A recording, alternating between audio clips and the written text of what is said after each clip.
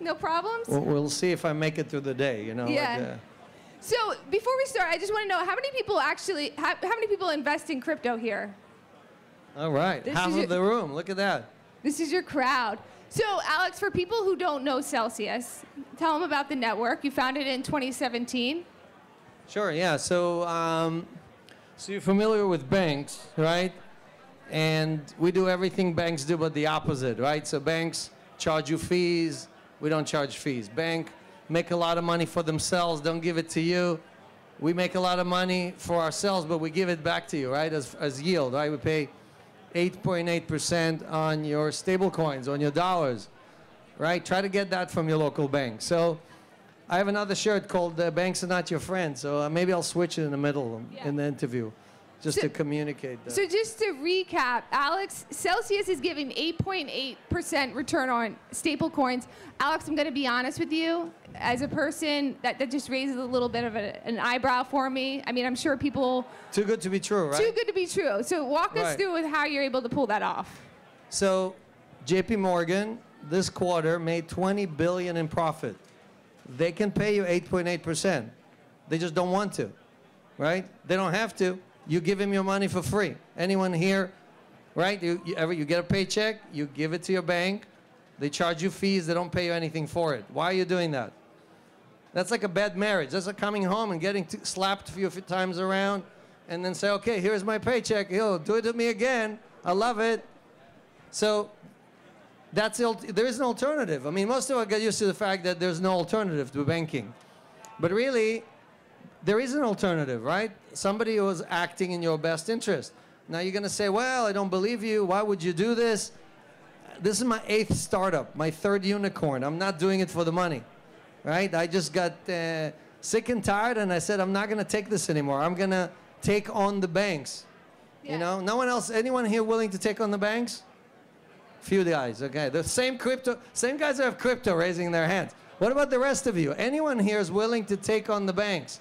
Pick a fight with a bull in a ring. Here we go. There's one volunteer right there. All right, let's talk. Yeah. So, Alex, do you really think banks are going to go away? They don't have to go away. We just have to change their behavior, right? If all of the people tell me, how can you fight with the banks? The only reason banks have power is because we give them our money for free. If we stop giving the banks money, where are they going to get the money from? I don't know. So, but we all got to get together. Yeah. And if all of us get together and stop giving the banks free money, they will have to change their behavior. They're going to have to run after us and say, okay, you know what? How much is Mashinsky paying you? 8%, fine. How about 5? How about 6? How about 7? That's what we need to get to. So, but the problem is you've ran into some trouble here in New Jersey. We're not in trouble. Some Texas, Alabama, you got some cease and desist. All these states said, just like you said, they all said, wait a second, this is too good to be true. Show us what you're doing. We showed them what we're doing. We showed them it's legal. We showed them that no government has ever given banks a monopoly. They just created a monopoly by buying all of the community banks, all of the trust, all of the small guys, and then they had no competition. And then they look at each other in the room and say, hey, how about 0.1% for all of our customers? Yeah, that sounds just right. Right, 0.1%. We'll charge them 25% monthly fee and pay them 0.1%. So the fee is more than the interest they pay you. And you still make a deposit. You get your next paycheck and you still give it to them. So we can't blame them. We have to blame us. Yeah. It's an abusive relationship, and we're not getting out of it. So, but the problem right now is there's no federal regulations, right? There is. We've been following all the laws since 2017. We filed with FinCEN. We filed with the SEC. We do everything you're supposed to do. The issue is that the banks are whining, they're crying, they're complaining, and the regulators say, okay, let me dig into this thing, find something these guys have done wrong so we can shut them down. That's what's happening. Yeah, so you're saying... Am I telling it the way it is? Or but no? You're looking for more... You want more regulation, correct? You want kind of the clarity of regulation. I don't want more regulation. I want clarity of regulation. I think what all of us are asking, it's not just me, right? It's Coinbase, it's everybody else. You know, we're managing $25 billion. If we were a bank, we would be the 80th largest bank in the United States. Now, we paid $860 million in interest. That would make us one of the top 10 banks in interest payments in the United States. Yeah. So, is that acting in the best interest of the people, or is that not acting in the best interest of the people? So, regulators are here. The government is here to represent our interests. The government is here to act on our behalf. If they want to shut this down, then all of you voted for the wrong people. So this 8.8% is obviously you can't maintain it. It's been dropped down to 4 at one point, as high as 12. When we launched in 2017, that's exactly what people told me.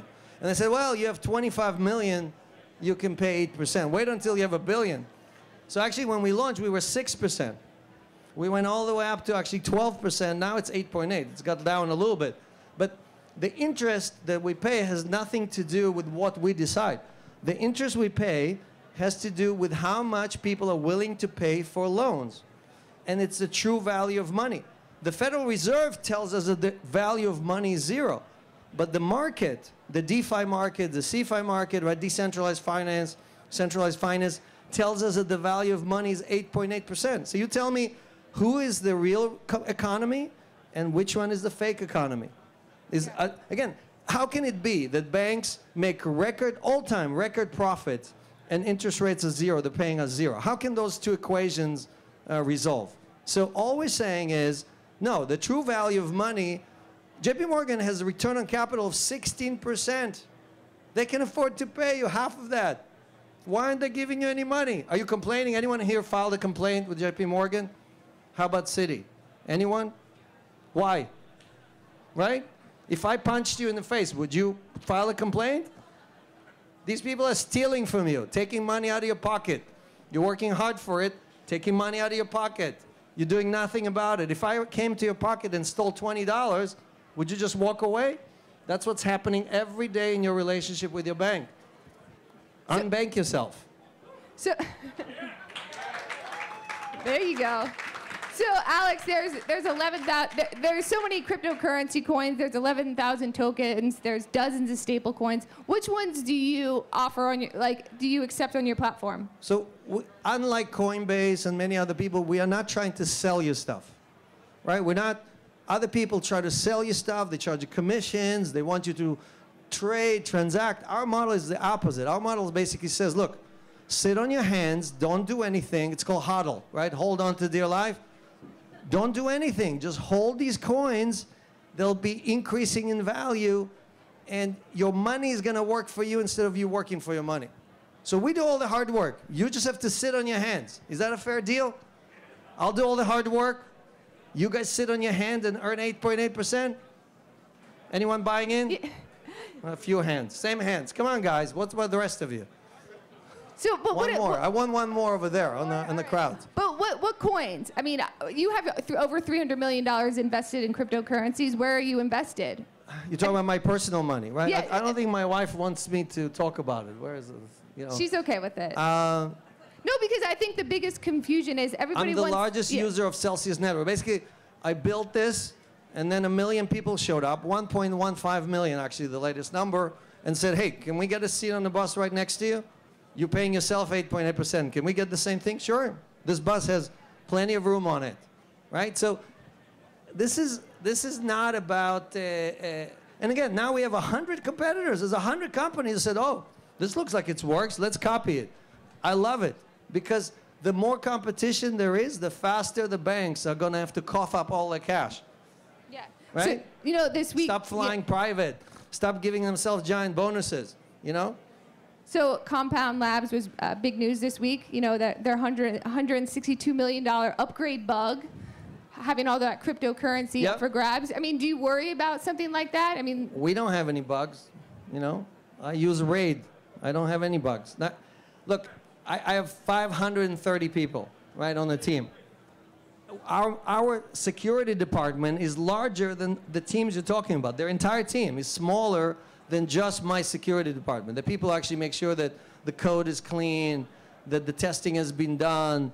They do all of the, pen testing, to make sure that the code is safe. So, you have to have that. Like, so a lot of the small projects do have issues, do have problems, but again, we're managing 25 billion. We build the largest moat. Hackers come see the moat we've built and they say, too hard, I'm just gonna go over there.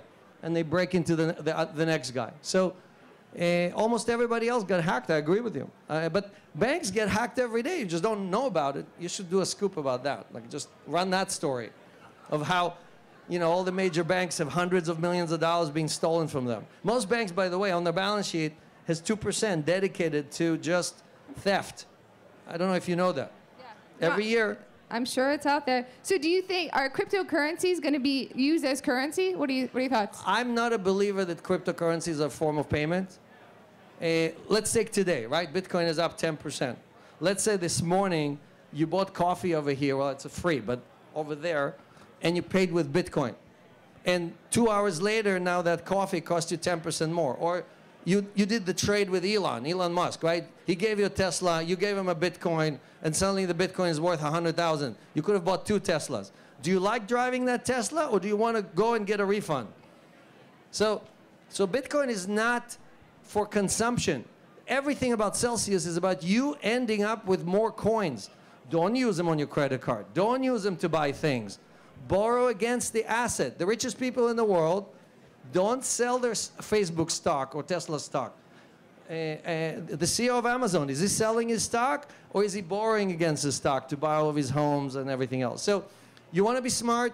You want to let the asset appreciate. You want to borrow against it. We give loans with 1% APR, right? 1% per year interest. So you see more of a store of value?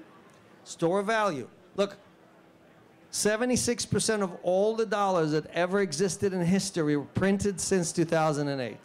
76%. Okay? So all these dollars in your pocket are losing their value like this. It's not that Bitcoin is going up. It's that the dollar is crashing and you just don't understand it. Yeah. So Bitcoin is up 9 million %. It's the best performing asset in history. Why? Because the dollar, our golden goose, is being basically torn apart by our government and by our Federal Reserve. That's what's happening every day. Now, is your salary going up? Are your expenses are going up, right? Everything you do is going up. Your salary is not going up. So it used to be you could finish the month with one person, right? One person in the household needs to work. You could get a home, you could get a car. Today, two parents can work full-time and have a side job and not finish the month. So how are we going to resolve that? Printing more money? So if you want to have any kind of protection, any kind of, you want to detach yourself from the US dollar, right? You want to take 10, 20% of your assets and put them in something that is not dollar denominated. All right, that's what I've done.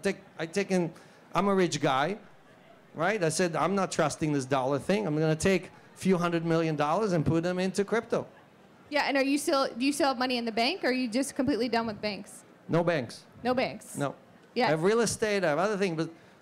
So are stable coins a security? I know you got...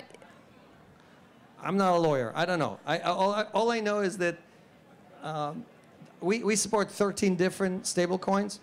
I have 3 different law firms telling me they're not securities. If the head of the SEC wants to tell me it's a security, great. I'll change my process and behavior. Basically, if they're securities, then the average person here who's not an accredited investor will not be able to get that yield, will not be able to earn 8.8%. Now, is that good or is that bad? Now, let me just dig into that because it's very important. When you give your money to your bank, what do they give you back? Do you get a U.S. Treasury? Do you get gold? What do you get? An IOU. They give you a piece of paper that says, we owe you $10,000 or $5,000, whatever it is. That's all you get from the bank. If the bank goes out of business tomorrow, they have no liability to you. Now, when you buy a stable coin, by law, they have to buy U.S. Treasuries. For example, Paxios, 92% U.S. Treasuries, 8% cash. So you tell me what is a better deposit? Putting it with your bank and getting an IOU, or putting it with a stable coin and getting 92% U.S. Treasuries? So you have to understand that, right? Now, the regulators call it this, call it that. It doesn't matter. The question is, where are you storing your money? Are you storing your money where it's generating yield, or you're storing your money where they charge you fees to store your money and they don't pay you anything for it? So that, look, banks have, when I came to this country 30 years ago, banks paid 7% interest. Some of the older guys here remember that. What happened to that? Why aren't we paid 7% interest? Anyone fighting for that? That's all I'm fighting for. I'm just saying enough is enough. And I'm a rich guy. I don't need it. I don't need that interest. I'm fighting for you. I'm not fighting for me. So what's your biggest hang up right now? What's causing you the most stress as you build your company? I can't find enough people to come and work for us. I already found 500, over 500, but we just can't hire them fast enough, right? So crypto is still like a niche. It's still something that's considered like fuzzy logic. I don't know if it's real or not. I'm not going to risk my career. This guy is a little weird, you know, like, well, it's my third unicorn, okay? Yeah. Any of you guys use WhatsApp or Skype? That's voice of IP. Who invented voice of IP? Do you know? You're just using it. In 1994, I wrote the patents for that and built the first systems. Here at Bell Labs, not too far away from here. I worked with Bell Labs, AT&T, launched it, then brought it worldwide. The phone companies used to have the power. Back in 1994, you wanted to call your relative overseas, $3 a minute. What do you pay when you call them now? 0, right? We took the power from the phone companies. We gave it back to the people. Can we do that with banks? Anyone votes for that? Same hands. No, here, I got a few more hands. Look at that. Yeah, 8 startups, 6 kids, 50 patents. 8 startups, 6 kids. 50 patents. So listen, the biggest thing I get. I'm tired. We got 11,000 coins out there. What's going to be the winner? I mean, that's everybody wants. I mean, I know a lot of young kids. It's their let's get rich quick kind of thing. So, look, right now it's a bull market, and everybody thinks that they're a genius. No matter what number on the roulette you put your coins on, you win a dozen, right? That's not going to last. So you can't just bet blindly and say, oh, Dogecoin, that looks cool. Look at this dog. It's so cute. Let me buy some of that. What is that? What is the Dogecoin? What is it good for? Right? Nothing. You know the song? War, what is it good for? Nothing. It's exactly the same thing. Dogecoin, what is it good for? Nothing. So Bitcoin has utility. Ethereum has utility. Right? Those are the things you have to focus on. Is there utility? Is there growing use case for the asset? Is this going to replace a very large utility? The banking world is a utility, right? Is this new world going to replace the banking world? Are we going to transition from TradFi or traditional finance into CFI or DeFi? That's a decision you have to make. Okay, but if you could bet on one. One is Bitcoin. You know, like again, if you're going to take 20% or 10% of your assets, you should put half of that in Bitcoin, and the other half you can go and put a little bit in whatever, in Dogecoin, whatever your favorite pets are. Fine. Do you invest in Dogecoin? No, never. I wouldn't touch that with a stick. Okay. You know? All right. Well, we're out of time. There you have it. No. Unbank yourself. Yeah. Right. Look, the future is here. The future of finance is here. But you got to leave the past behind. If you're clinging on to the past, that bad relationship with the other banks, I can't help you. You know? Let's leap into the future, let go of the past, and, you know, buy some Bitcoin. There you have it. Leap into the future. Thank you, Alex. Thank you.